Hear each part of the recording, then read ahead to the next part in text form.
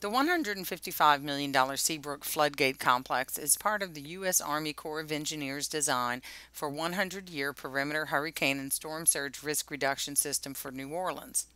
Located where the Inner Harbor Navigation Canal meets Lake Pontchartrain, the complex is designed to reduce the risk of storm surge pushing from the north into the canal.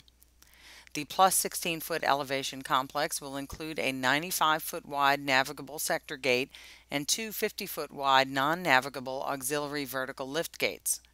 The Seabrook complex will work in tandem with the IHNC Lake-Borgne surge barrier at the southern end of the canal.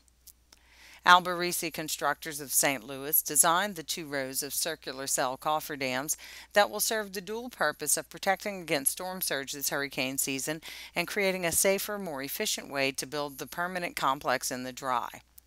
Initially, the Corps had proposed a double combi wall cofferdam. Alberici's circular cell design saved time and money by eliminating the need for a 25,000 cubic yard concrete Tremie seal slab.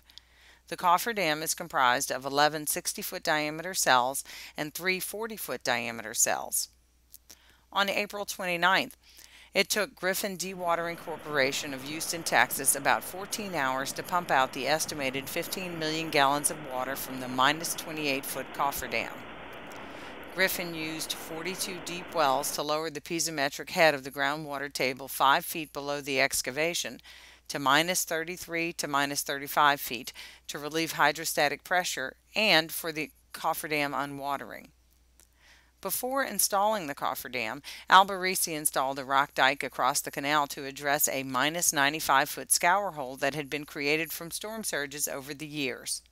Alberici filled the hole with sand and then used vibrocompaction to achieve consolidation.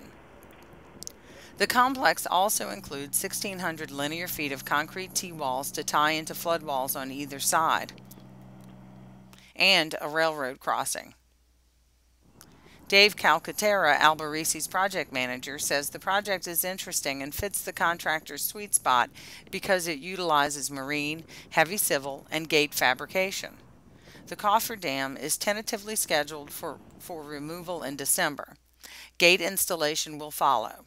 Project completion is scheduled for March 2012.